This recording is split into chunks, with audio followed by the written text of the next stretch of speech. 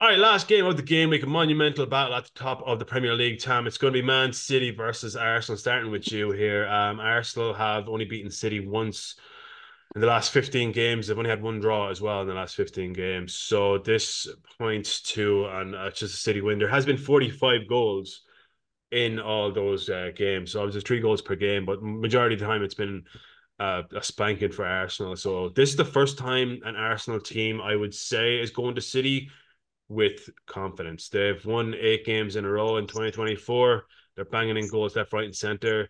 This is the time for Arsenal to kind of really fucking, you know, put their, put the marker down that they're ready to win the league. This is it.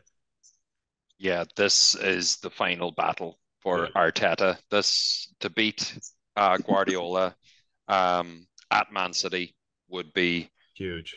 that would give him a lot more confidence in himself. Yeah.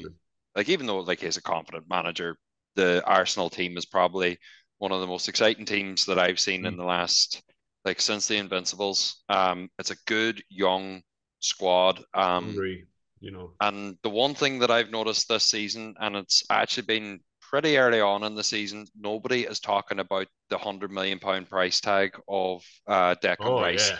because it has been absolutely worth it. Like if like I even seen on Twitter a few times or X or whatever you call it now,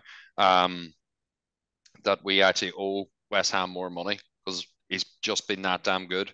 Yeah, Um, add another 30, 40 million onto that. yeah, and Saka, he's been like he's probably one of the best forward players for Arsenal since Definitely. Henry and Wright. He's Do you know been what? It's an interesting thing consistent. about Saka. Like he's contributed a lot this season, but it just seems like he hasn't been playing to his full ability I this I season as agree. I well. He's agree kind of with been that. stuck in Yeah, second gear, but he's still banging. He's like what, yeah, 28 goals and assists or something Yeah, I think it was competitions like this season. 16 goals. I think it was this Yeah, and like season so 12 far. assists, I think it is, or 11 assists. Yeah, like he's been like, unfortunately, Martinelli hasn't kind of reached the form of last season. Has Odegaard's been creating a lot, but he hasn't been scoring as much as last season or assisting as much as last season. But that, you can't put that down to him solely. You know, Rice has a lot more of the ball I than actually think Odegaard is hitting form at the right time. 100%. Yeah, He's he's hitting playing form at games. the right time, and then the Yeah, two centre backs, Gabriel and Saliba, like touch wood, we don't actually yeah, get another stupid injury to Saliba again yeah. at a vital point. Um, Just comparing to man, last season, we lost, Saliba at the wrong time, but it seems like this season, we're getting Party back, Timber's coming back as well, Tomiyasu is back. We're getting everyone back at the right time, and yeah, just you know, yeah, we have to it's go for it. Really, but then again, it's City. it's City at home, and It's even though City at home. City haven't been playing the best this season, they're still only one loss in 14. That was against Aston Villa. What seems like months and months ago. yeah. It's a savage game looking in from the outside, and Yeah, like very much in the outside in the rain as well. Being a United fan, a lot of rain. Um, it's a cup final though. It really is a cup it is. final. Even though there's still 9 games after the season, this is like if Arsenal can win this game, even a draw is good. But if they can win this game, that's huge for the whole league. It's not Mhm. just for Arsenal and City Yeah, versus the league. It's huge for everyone. yeah, But as I said, City aren't unbeatable at home. Like, like you have to be confident going there. Like as a United supporter, I'm definitely. always confident there, blindly confident. But Rodri is the big one.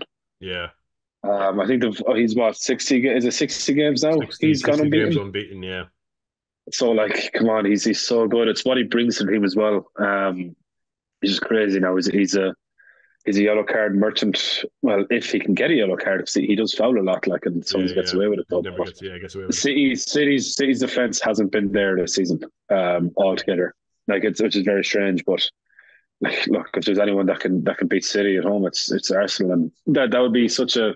I don't want to say change of guard necessarily because there's still a lot of season to go, but it'd Yeah, be such a monumental moment.